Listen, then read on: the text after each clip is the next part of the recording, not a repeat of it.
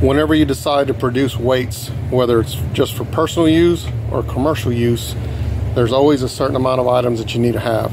Of course, the masks are important. I just put 2 K95 masks together to alleviate some of the dust or the fumes that float around when melting lead. Of course, you got your goggles, you got your pliers, you got your snips, the little wire cutters that cut the tips off of the lead.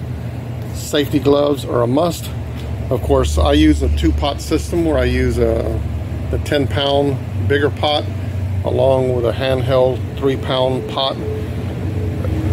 You've got your ladles, different size ladles. I use a big ladle, a small ladle, and then of course just a regular spoon to scrape off all the impurities and the junk lead that comes out of the pot when preparing your lead.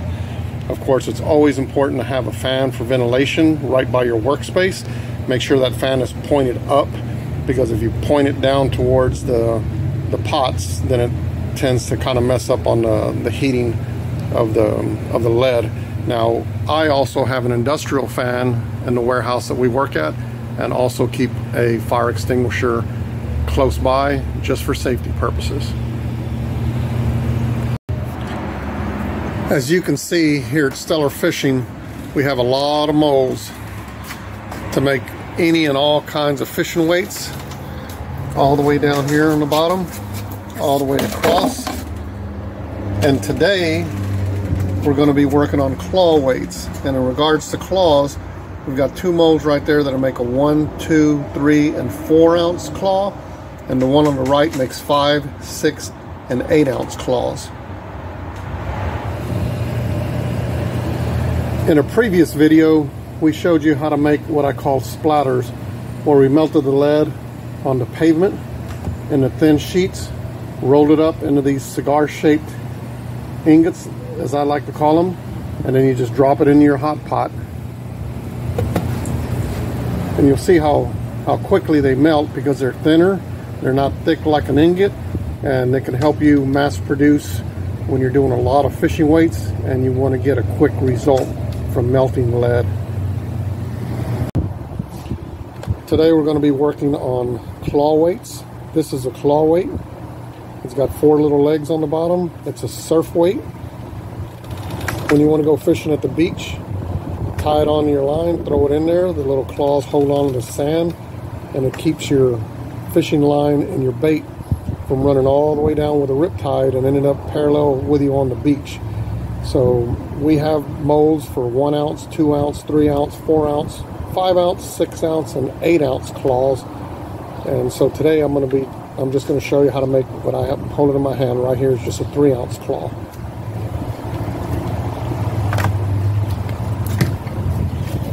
This mold right here is set up for a 1, a 2, a 3, and a 4 ounce claw. It takes a number 2 brass eye. Place it into the mold, close it.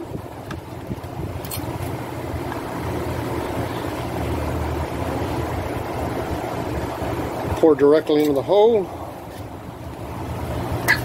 Open it up. You see the weight in there. Now the only thing is, it's kind of a little hard to get out, so you got to get your pliers. You got to jiggle it. This is the hardest weight to make, because the little teeth stay embedded inside the mold and it's really hard to get it out. So a lot of times it's a pain to work on these claw weights. But then you take your claw weight, even while it's still hot, get your clippers, knock the top off of it, drop it back in your lead, and you got a 3 ounce claw right there. For the 4 ounce, it's a little different.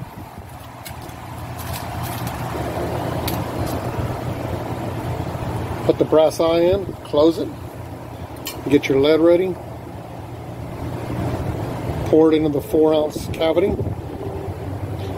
The difference between the 1, the 2, and the 3 is when you open up the cavity for the 4 ounce, it actually gives you enough space right here to hold on with the pliers, and you can just pull it straight out instead of having to wiggle it on the other portion like we did with a 3.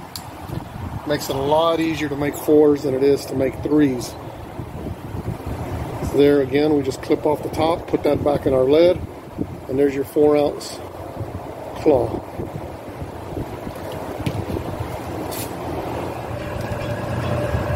Thank you for watching our video.